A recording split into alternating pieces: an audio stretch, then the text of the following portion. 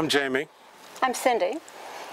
And we have owned this house for 3 days, and so everything's a little bit rough, real rough. We call it Shangri-La instead of Shangri-La.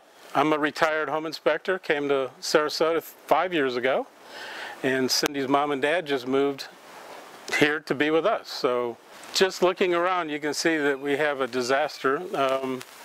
We moved in 3 days ago, and we looked around this yard, and I saw the contest, and I said, they just made a contest for us.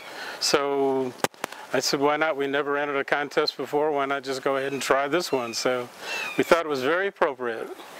The entire yard, back and front, is an absolute shambles. There's nothing here truly that you can enjoy.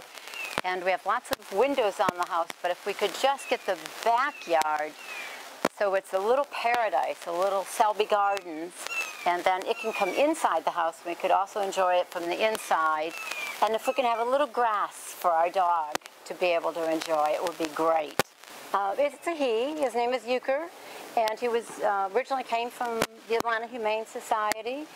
And after we had him a few years, we discovered that he knew I had diabetes before I knew it. So he was trained as a service dog to help me.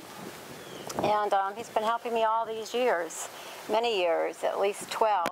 When we moved to Atlanta, he also became a therapy dog for Tidewell Hospice, and he's enjoyed making happy many patients and clients there. And you? Throughout the years, and me. Oh, he would love some soft grass. I don't mean to be picky, but not St. Augustine. Ooh. Something nice and soft that he can lay in. That's what he likes, and a little bit of shade over the grass.